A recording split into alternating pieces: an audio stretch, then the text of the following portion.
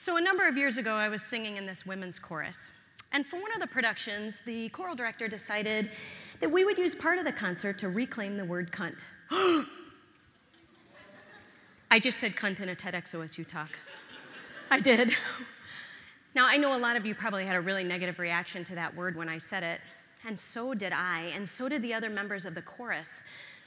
And in fact, we had to have a lot of debates about it. Women cried, women yelled. People were really concerned that we would alienate our audience, that we would re-traumatize women, because we had been taught that it was a horrible word, that it was the worst word. And in fact, it has been used in terrible, horrible ways. It's used by abusers of women, people who want to hurt women.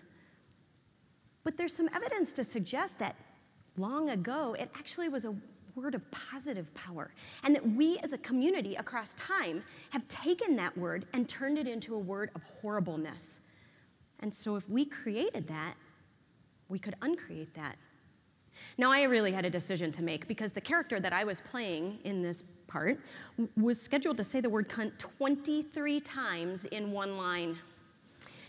Yeah, I was going to walk across the stage and call each of my friends some variation on the word cunt. I used a little pirate voice and all sorts of other things. And then at the end, we were going to sing two little songs, one of them to a Mozart tune, no less, with the word cunt. Yeah, so I really had to be all in or all out. And to make this decision, I thought about my daughter, who was about 7 at the time.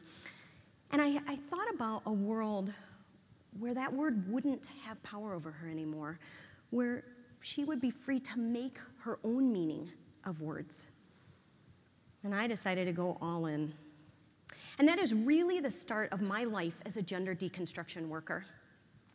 Since that time, I've spent a lot of time thinking and studying and reading about gender and sexuality. And I've come to the conclusion that socially constructed gender norms are always limiting, often harmful, and sometimes deadly. And I wanted to share some of those observations with you today. Now, how are they always limiting? Well, it might not surprise you to find that if we ask people to wear a bathing suit and then take a math test, or we ask them to wear a sweater and then take a math test, that some people wearing a bathing suit may do more poorly on that math test than people wearing a sweater. What it might surprise you to find is that that effect is really only true for women. Men can take a math test wearing a bathing suit or wearing a sweater, and it doesn't seem to affect their performance. But for women, what happens is when you put a bathing suit on them, you activate all that societally constructed body shame and body surveillance, and they have to actually use some of that energy, right, toward that, and thus their performance is limited on the math test. And so you say, well, Lisa, that is not realistic. Nobody is going to ask you to take a math test in a bathing suit. Didn't you bring us a real-world example today? I did. Think about the AP Calculus exam. You know, that minor, tiny little test. The AP Calculus exam that might determine what courses you take in college, maybe even what major you decide on, maybe even what path your life will take. So on the AP Calculus exam, research finds that if we put that checkbox at the top that says male or female, women do more poorly on that test than if you take that same checkbox and put it on the bottom after the test. Simply by reminding women that they are women, you activate the stereotype, girls aren't good at math. And so then during the test, they have to actually use some of that cognitive energy that they should be using on the calculus test, because calculus is hard, right? They have to use some of that energy to suppress that stereotype, and thus their performance may be limited. Now, for often harmful, I want to rely on the brilliant Jackson Katz. So Katz has this theory of the gender socialization of boys, and what he says is that we socialize boys within a box. Now, inside that box are all these great descriptors like independent, assertive, manly, strong, tough, all the stuff you want to be called. Outside that box, those are bad. That's where wimp, fag, wuss, that's where those descriptors live. Outside that box is where you're bullied and teased and called a sissy. And so to get all the good descriptors, you have to stay within this narrow, tight little box. You have to learn and internalize that to be a man means not expressing human emotions. It means never showing when you're in pain, and it means resorting to violence as a preferred method of conflict resolution. And he says that we need to stop forcing our boys in this tiny little box. We need to allow them to be the full human beings that they are.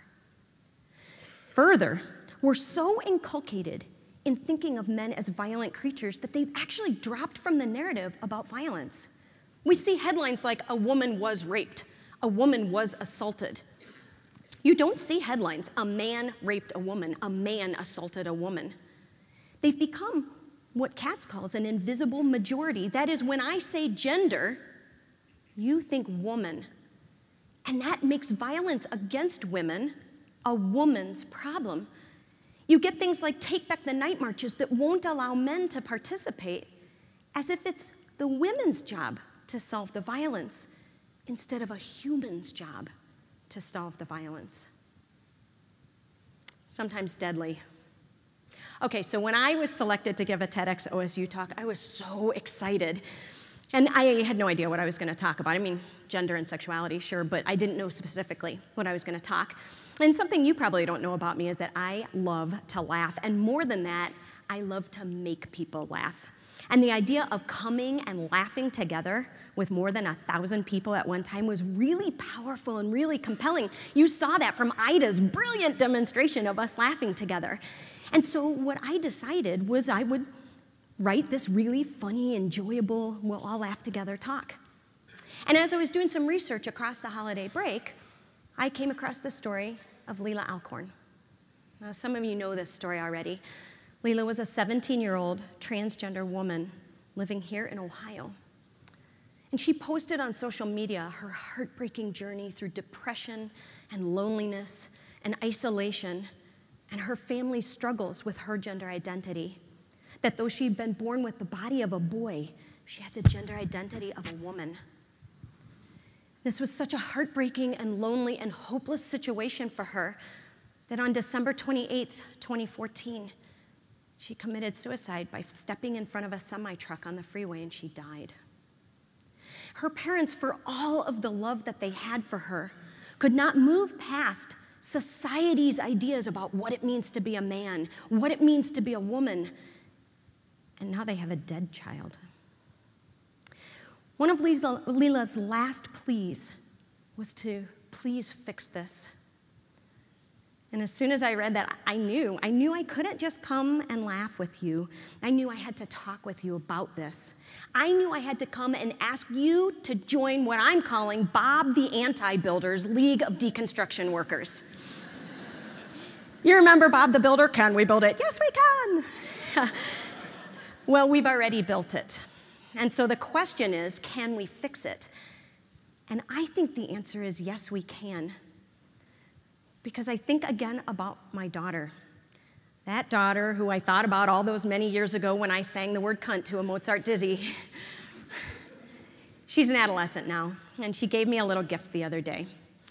It was a sticker, and on the sticker was a bluebird. And the bluebird's wearing some sunglasses and riding a skateboard. And it says underneath there, "Gender is a social construct." And I am so proud that every single day she and her brother remind me that when we ask, can we fix it? The answer is together, yes, we can. Thank you.